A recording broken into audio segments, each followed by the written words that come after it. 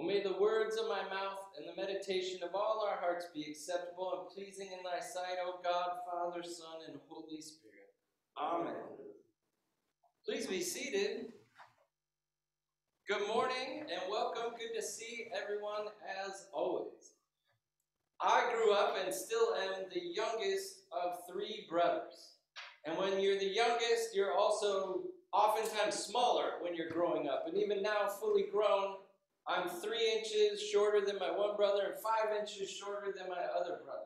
So it continues that I am smaller.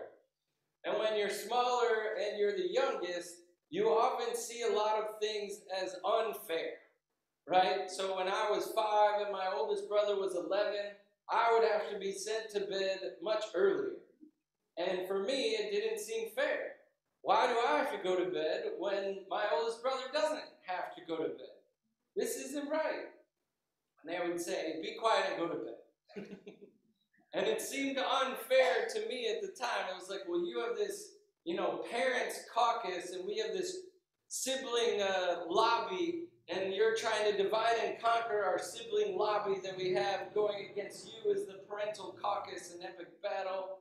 And you're just trying to divide and conquer the siblings so that we don't have the power to rise up and overthrow you. I was fantastical as a child and continued that way. But it just didn't seem fair. And we all grow up and we're born into this world with this sense of fairness, this sense of justice.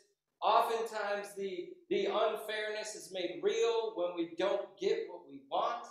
And notice that as a 5-year-old, if I wanted to stay up late, that's actually not good for me. So what I want in fairness is actually something that's bad for me and will make me more miserable and lousy and grumpy the next day.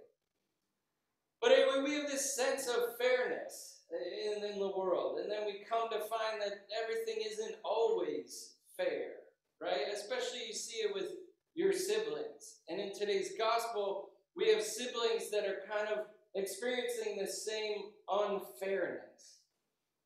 And what we really get, the point of today's gospel, is the scandal of grace.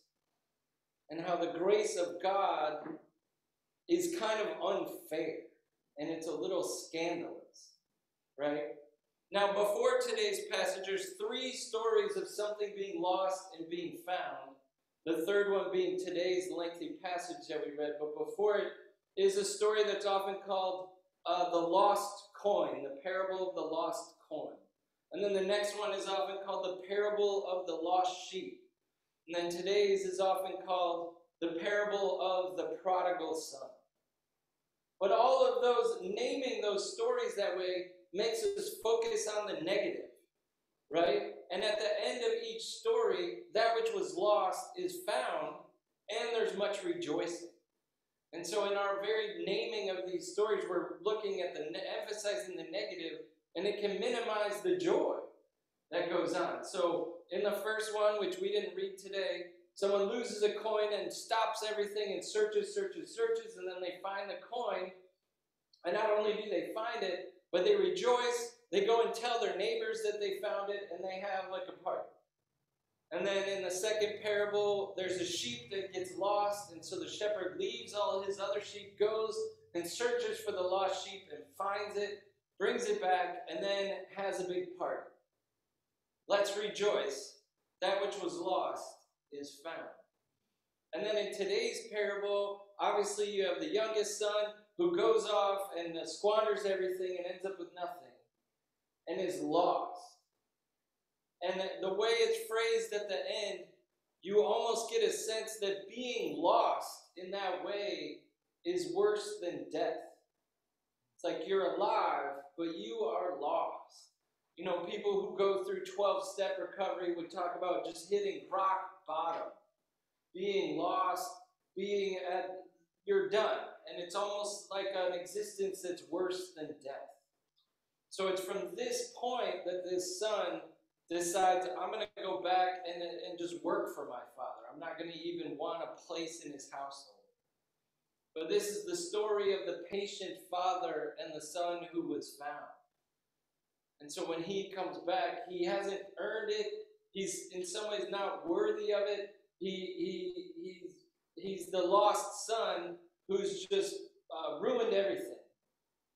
But he comes back, and the Father, out of grace and love, just embraces him with a great big hug.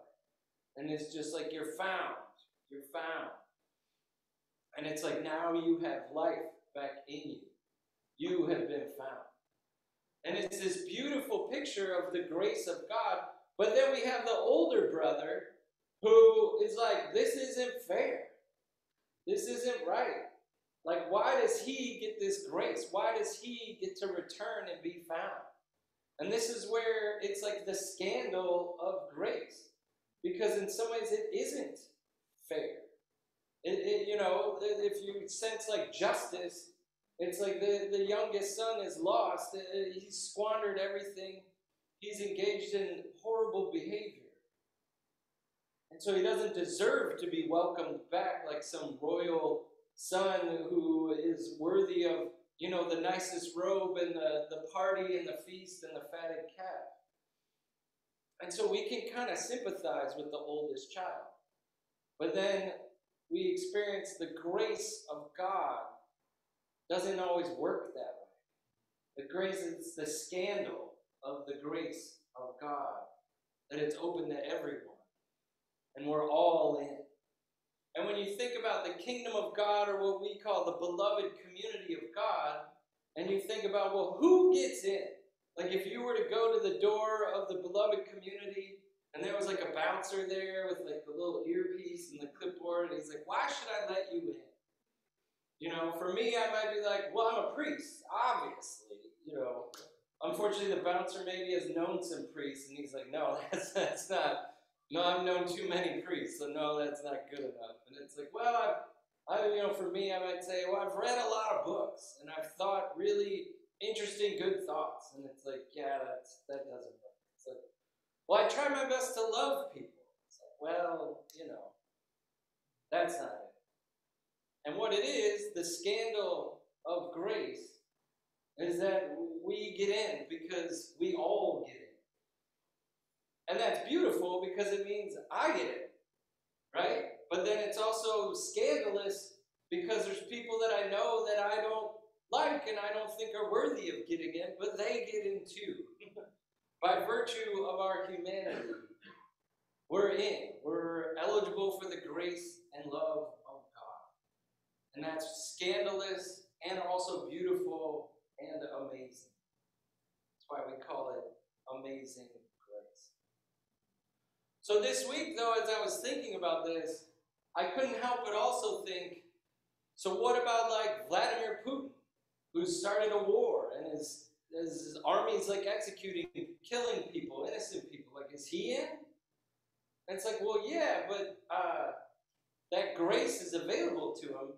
But in this story, we get a glimpse of this son who turns from his ways, recognizes his error, and comes back to the Father humbly and penitent, right?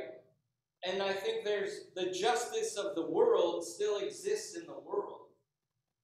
And so, yeah, Vladimir Putin needs to answer to the powers that be within this world. And he's still eligible for the grace and love of God. But being eligible for that, the scandal of grace, doesn't mean that we forget about the things that were done here on earth. There was a beautiful picture of that, if you remember that movie, Oh Brother, Where Art Thou? Where three men escape from prison, and they're on the run, and then they go by a river, and they see people baptizing people. And they say, come to be baptized, and your sins will be forgiven. And so one of the escaped prisoners goes and gets baptized, and he says, everything's fine, we don't have to be on the run anymore. All my sins are forgiven. And the George Clooney character has a great line. He said, well, while your sins may be forgiven in the eyes of the Lord, the state of Mississippi still has something to say about that truck you stole. And I think that applies as well. So we are citizens of the beloved community of God, and that scandal of grace is available to us, even each one of us, as fallen and wayward as we can be. And it's interesting to remember this today, the fourth Sunday in Lent, halfway through Lent. And how are you doing in your Lenten discipline?